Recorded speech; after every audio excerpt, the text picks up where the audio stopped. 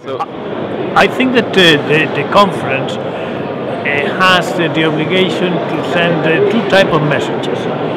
One message towards the situation of the European Union today, at this very moment, in which important things are taking place, the discussion about growth and austerity, the results of the elections, etc.